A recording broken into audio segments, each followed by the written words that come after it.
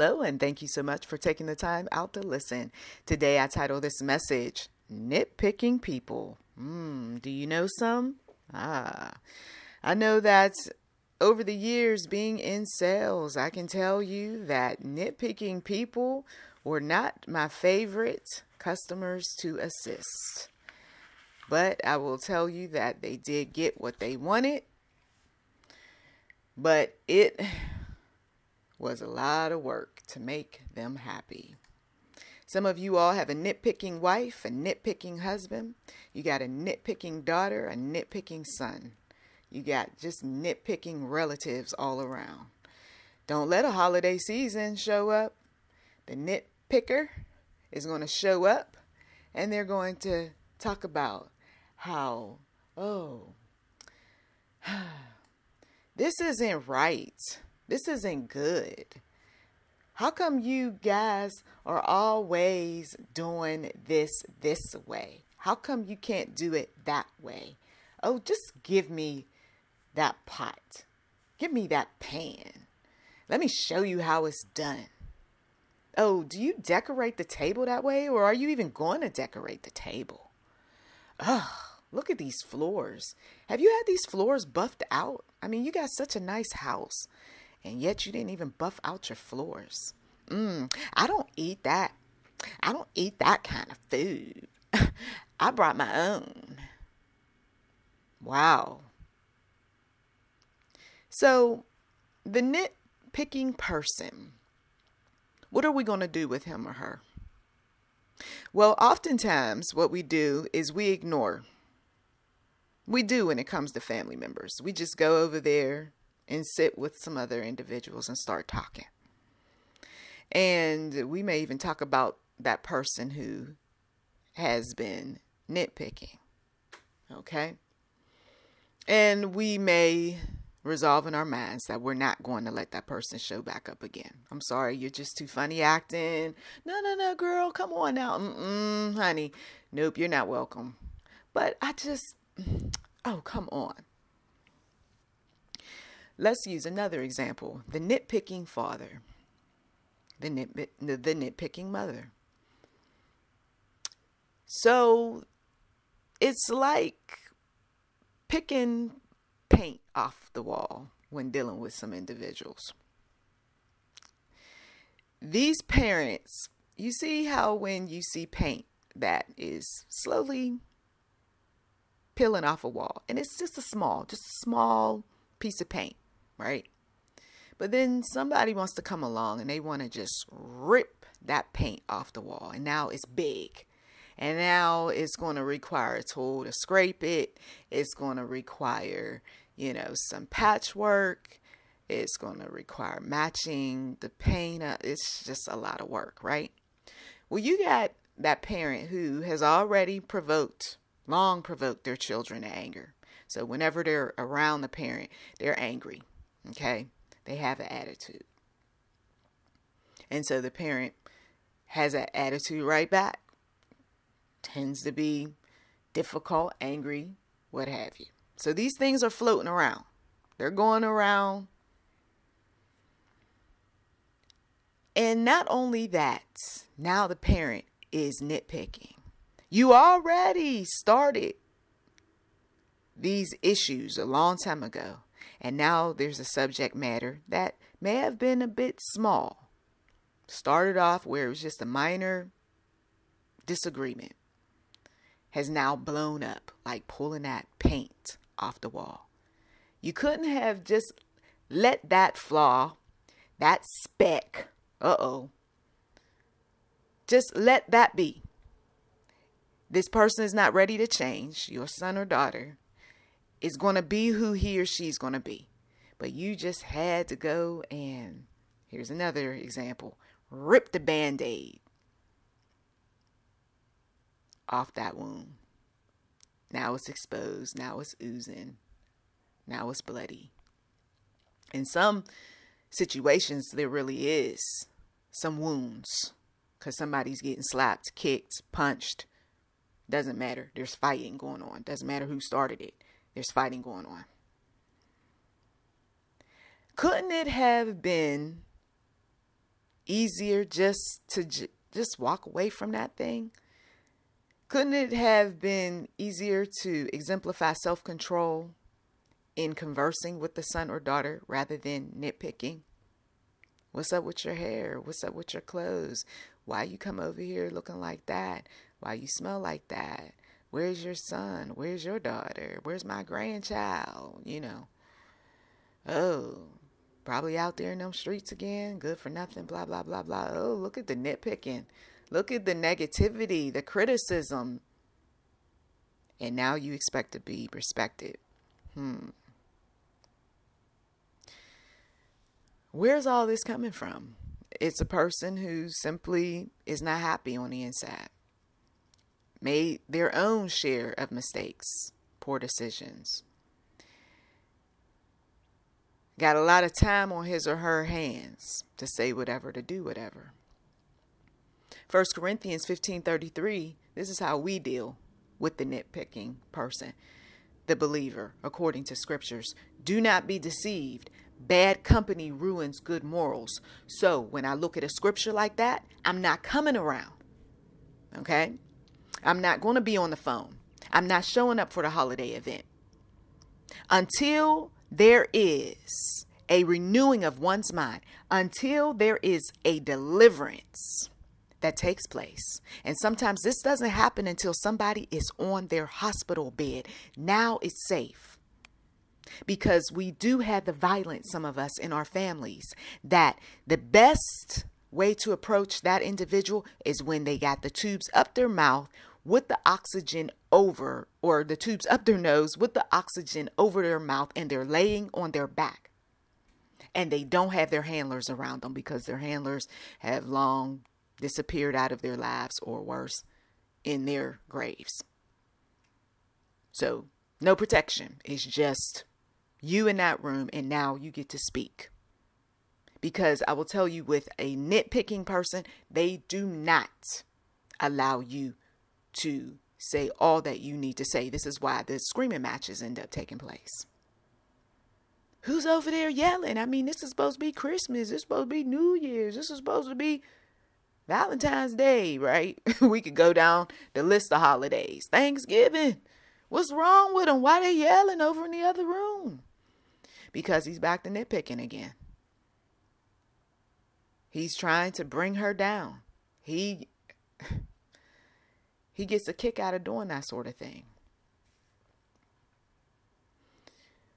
When your heart is joyful, do you go around individuals who corrupt your good manners? Of course not. And if you do, well, be prepared for that joy to disseminate. Proverbs 17:22, a joyful heart is good medicine. I'm around the people of the Lord, or I'm on the phone with the people of the Lord. I'm reading my word. I'm feeling inspired by people who are not religious or spiritual, but they just want to put some positivity in the atmosphere. Amen. So there's this joyful heart that rises up. You're going around the house, and even your family members are saying, why are you so bright and chipper today? I got a joyful heart. A joyful heart is good medicine. But listen to this. A crushed spirit. That person who is nitpicking crushes a spirit and does what? If you're dealing with this for years, dries up the bones. You can even see how that youthful glow, the youthful beauty goes away when certain individuals are around our elders, our seniors. She used to be bright when her daughter came around. He used to feel good when his son came around. They had a youthful glow about them, despite the wrinkles and the gray hair. There was an energy. There was something that was uplifting. But then the daughter married that no good husband, or the son ended up being with that no good wife, and the nitpicking energy transferred over, and then it showed up in front of that mother, that father, and now they're weak. Their bones are drying up. You see? You see how that nitpicking behavior has a way of transforming and getting around the circle? Lord Jesus, keep that nitpicking person away from your dying loved one. Because every day we're dying. It's not always about a person laying on their back, right? With tubes up their nose. But every day, this is fact. The body gets older, it gets weaker, it's not as strong as it once was, it's not as energetic. And then you got to bring this nitpicking person around me? Go ahead on with that. I don't want that person around me. Can the nitpicking be used in a good way? Okay, so the person showed up in the hospital room and demanded this for mama, that for mama, this for daddy, what have you. Okay. But now they're starting to talk about old stuff and they're bringing a lot of things to my attention that I don't want to hear. Keep her out my room now. Appreciate it, but she got to go. You see? And some of you all have been dealing with this for quite some time. It's drying up your bones. It's corrupting your good manners, this nitpicker. Lord Jesus, humble yourselves before the Lord. If you find yourself guilty as charged, humble yourself before the Lord and he will exalt you. I know you want it your way. I know this is why you act this way. I've been around my share and I was like, okay, I get it. The positive in this is that she gonna get this thing done. He gonna make sure things happen. That's why they tend to be so particular, right? We used other words, right? Oh, she's so particular. But nitpicking, okay? Humble yourself before the Lord because there is a degree of arrogance that comes with the nitpicker, isn't it? I'm better than you. I got to have my atmosphere a certain kind of way. You know that this is the way we do things. I'm very detail oriented. And it can be for good, but it can also drive you crazy. The nitpicker's never satisfied. I found this consistent with each person who was this way, prideful and never satisfied. Cost them their marriages. Made life difficult during parenting. Weren't the best of friends. Do you have to come over here and talk about the fact that my hair is not done? Do you really have to talk about I gained some weight? Yes, everybody knows. So what? It got so bad that now what used to be considered good advice is now people have said shaming. Oh, don't shame. Don't body shame. Don't shame this person because of the choice in a partner. Nitpickers are the cause of that. You see what you did? You see what you did? Constantly getting on that girl about what she got in her plate. Constantly talking about how big she was. Constantly talking about all of these things that don't have anything to do with you. Did not want to live and let live. We provide the advice to those who I want to do better with the advice that I receive. But what we found, some of us who have been, unfortunately, around nitpickers over the years, is that they enjoyed picking on people. That's what it boiled down to. It made them feel better. They got a lot of laughs. They really got a lot of laughs because of the way they delivered their comedy routine. Because sometimes it's not always about, that mom, right? Who, girl, you need to lose some weight. You need to exercise. You need to do this. You need to watch your, portion sizes and all that. No. Sometimes it's You know what? I just want to let you know, man, your head is so big. I mean, come on now. That man can't do anything about his head. Oh, what's up with you and them clothes? I mean, come on now. Did you go over to the Goodwill and get those clothes? Come on. No, he didn't go to the Goodwill. He actually spent quite a bit of money on those clothes. Then you need to take them back.